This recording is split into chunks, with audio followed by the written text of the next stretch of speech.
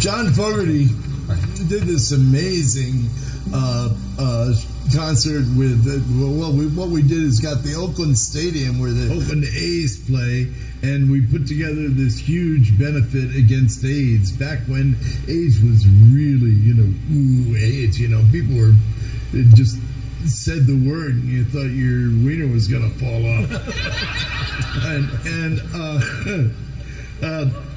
John Fogerty did a full set with what he said was the best backup band he ever had, and it was the Grateful Dead. If you can imagine John Fogerty and the Grateful Dead to fight AIDS, it was quite extraordinary. Oh, what amazing. But the truth of the matter is, I was only 14 when Woodstock happened, and I wasn't there, so it was a little bit before my time.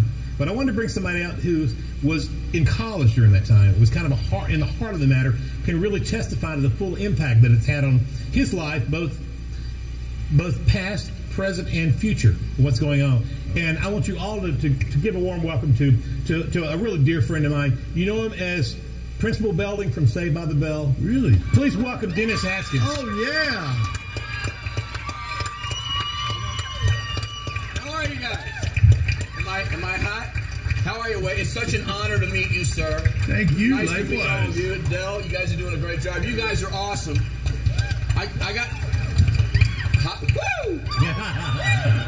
Listen, I got to tell you guys, before I was Mr. Belding on Saved by the Bell, before I was on a show that went to 87 countries around the world, I was you. I was 19 years old in 1969.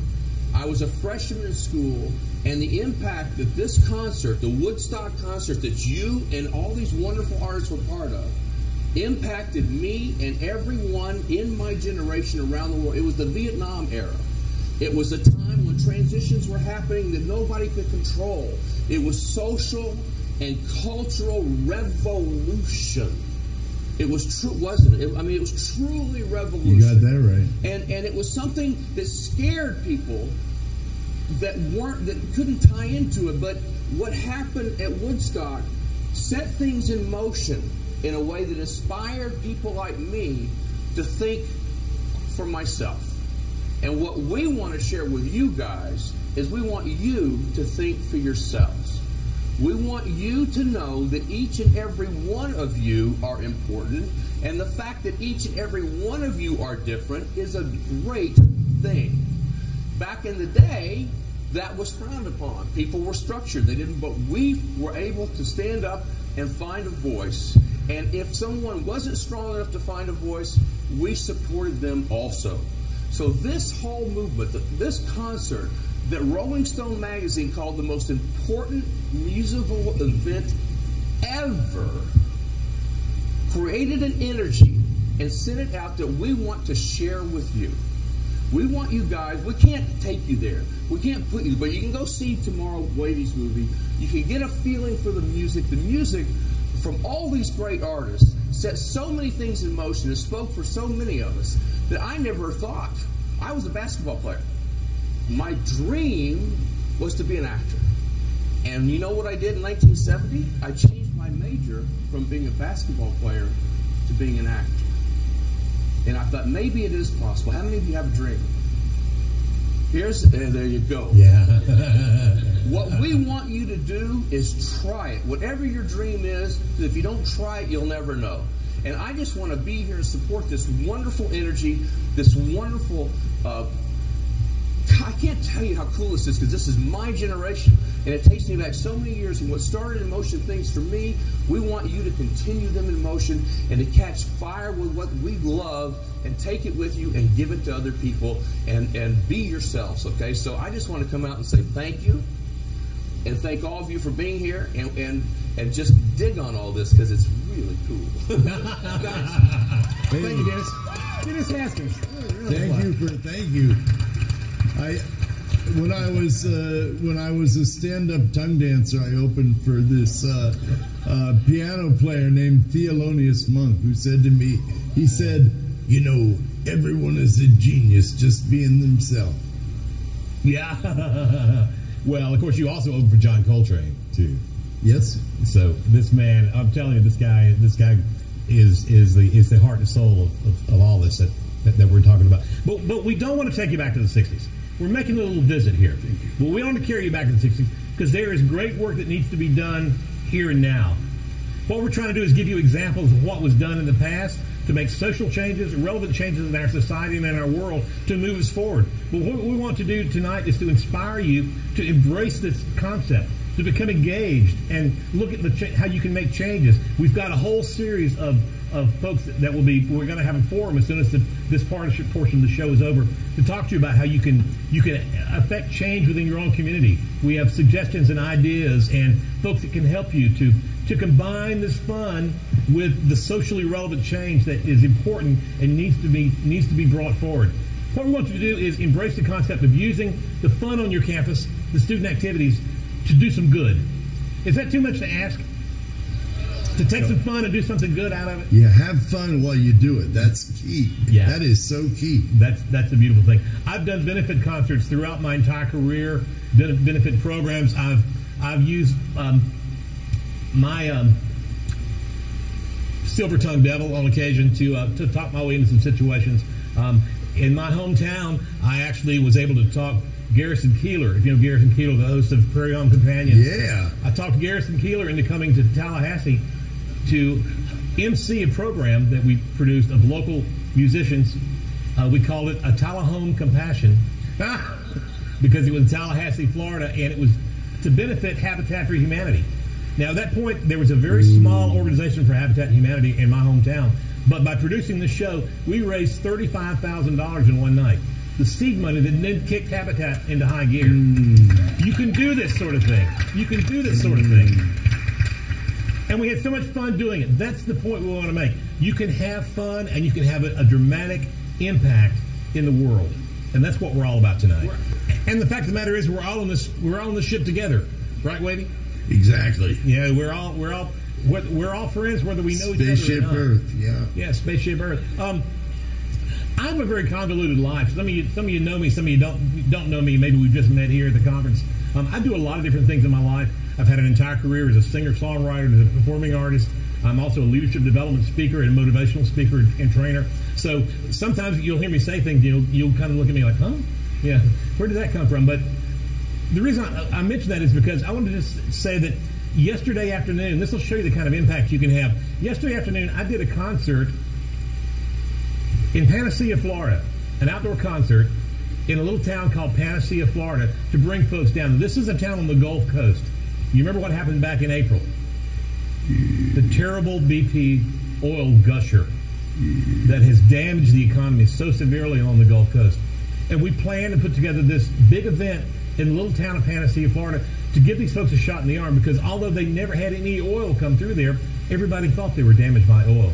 So all the businesses along the coast had suffered dramatically. So we've done numerous concerts to try to generate the economy there and to help these folks out. People I don't know, but they're still my brothers, and they're still my friends, and it's still important to me that I go and do what I can and make a contribution to help these folks in this rough time. And I know that's how you've lived your life, Wavy. Well, sure. I mean, what else are you going to do? Well, Wavy's a very modest man, but he's made such a dramatic impact. He's inspired so many of us through the years and really shown us the way to be more giving, to care about others, whether we know them or not, to really reach out and try to go beyond what we think we can do. Because whatever you think you can do, you can actually do a little bit more. You can always do a little bit more than you think you can. And that's one of the reasons we wanted to bring people here tonight. Yeah, there was this Zen Buddhist abbey said, yes, everything is perfect, but it can always be a little more perfect. It was during Vietnam, and I was in this dentist office. There had been an amazing amount of caskets being rolled out, and I said, I'm done. The only flag I want to salute from now on is a rainbow. And this dentist heard me say it, and my God, I was coming by to pick up my regular teeth that he had made, and I was in a body cast from my nipples to my knees. We had painted it blue with stars on it. It was my all-star cast. And this dentist just got on the bus and stuck a rainbow in my mouth. And that was the first one. I've gone through 3. This is number 3. The original one is in the Rock and Roll Hall of Fame. Back to Janice, okay? Okay. When Janice passed, we were in Amsterdam, and we put out this flyer.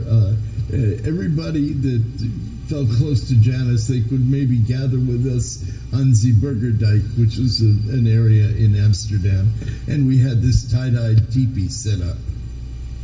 And I sent Fred the Fed out to get the Dutch counterpart to Southern Comfort. And these guys showed up with these perfect Anemita muscaria for corks.